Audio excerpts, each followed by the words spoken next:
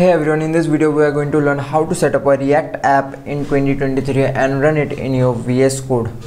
Okay, then before running your React app you should have Node.js installed on your PC. If it's not, you can install it from the official site in just few clicks. The next thing we need is a code editor. I suppose you have VS Code installed on your machine. If it's not, you can go ahead and download from the official site as well. If you visit some pages, sites or videos created before 2023, you will see the traditional method of creating a React app, which is no longer recommended by the React team, and even the docs have changed. But there is a catch. If you follow the new docs, you will see that it recommends the Next.js framework, which is built on top of React.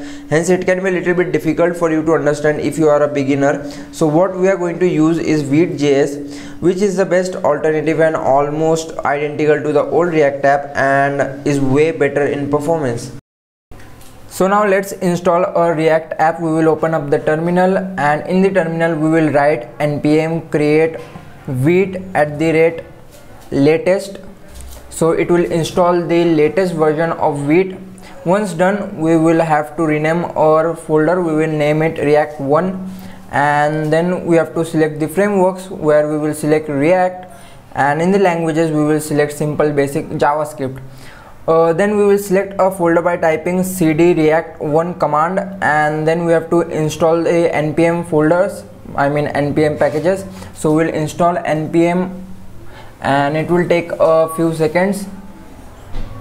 2000 years later. So all our npm packages are installed. We can directly open up our folder in VS Code by typing the command code space dot. You can also manually open the folder by searching it in your docs. As you can see, our React app is ready and all the folders are structured neatly. There is a public folder, your modules and source folder. So now we will run this app by opening up our VS Code terminal, and in the terminal you have to write npm run dev to run this, and it will give you a link, and on following the link it will open up the folder in your browser, the app in your browser. So as you can see, there is a pre-made counter app given here, and there are some logos of Vite and React. On clicking on the counter, it just increases the count.